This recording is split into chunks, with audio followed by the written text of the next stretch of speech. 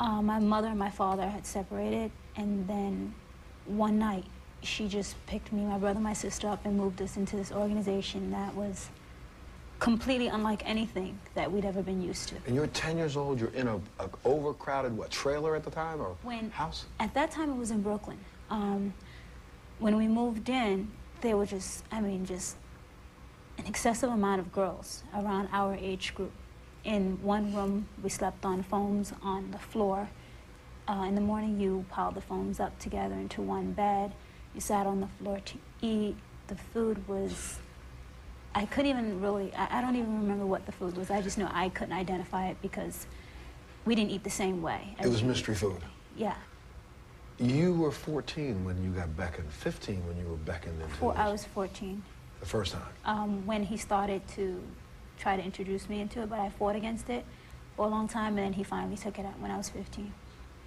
And again, you fought against it. I'm assuming that you were fighting at the last minute.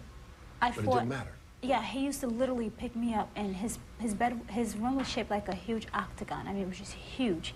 And he would literally pick me up and throw me over his shoulder and throw me down on the bed. And I was constantly fighting, and I didn't understand because there was a book that he had called a Hell Book, and it had a very descriptive. Pass that to somebody behind you. A very descriptive vision of what happens when you break your virginity at a young age. I think it was like we would boil in hell for eternity and all types of stuff. And I used to yell. I was like, I didn't understand, because I was like, you wrote this book, and now you're trying to do this to us. And then he would give stories about how the Prophet Muhammad married someone named Aisha at age 9, and how it was okay, so it's supposed to be okay for us, and how whoever you break your virginity to first is the person that you owe your loyalty to, so this is what he had to do to us.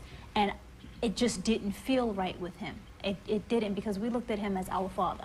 You know, it's hard to try and transfer that relationship like my father to this person that I have to lay down with. You know, it's. So, did you know of Pauline? I met Pauline when we were upstate. You knew when she got sent away? Yes. You knew when she got sent away?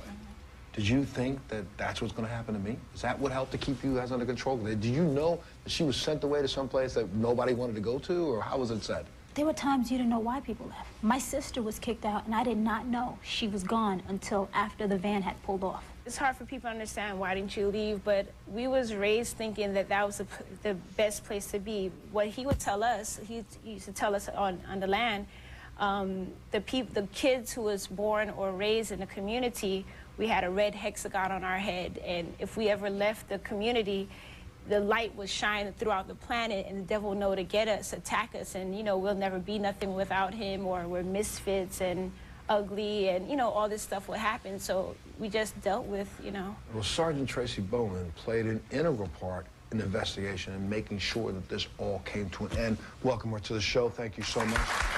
And Bill Osinski wrote the book, Ungodly, the true story of unprecedented evil. And I'm telling you, that's exactly, you guys are passing that book around? Please pass it. I want more people to see that, just to be disgusted for a second. Where's it at right now? Raise your hand. You got it? Pass it down the road. Let some people take a look at it. But Sergeant, talk to me. You got involved in the investigation when the authorities had already received enough complaints, but you didn't have enough evidence to bring them down, right? Correct.